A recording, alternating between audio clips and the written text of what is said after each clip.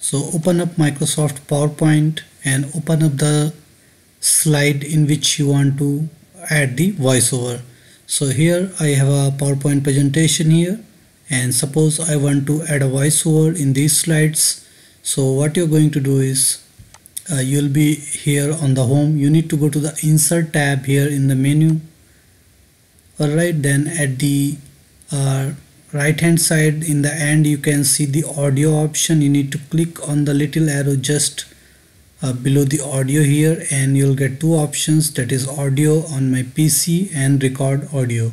So if you already have a voiceover file on your computer, then you can simply click on audio on my PC, and it will open up a small window where you can select the file and it will add the voiceover into this particular slide.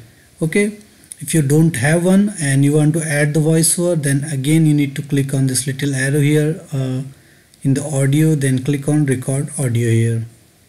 Alright, now you can give it a name, then you can actually go and record this. Okay, so I'm going to record something. Okay, let me name it as hello. Hello everyone, please subscribe to my channel. Okay, now I have stopped it. Now this is a recording here, hello, with 4 total sound length is 4. Click on OK here, and you will get this kind of icon here. Okay, that is a volume kind of icon. Okay, let me place it here. Okay, so this is the audio here. Now if you can click on this audio here, and now in order to change the settings for this particular audio here, you need to go to the playback section here in the menu.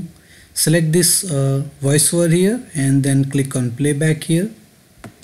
Okay, now you'll get a lot of options here, right? One of the options is to change is to start here in click sequence, or you need to start it automatically or when clicked on. Okay, so there are three options here.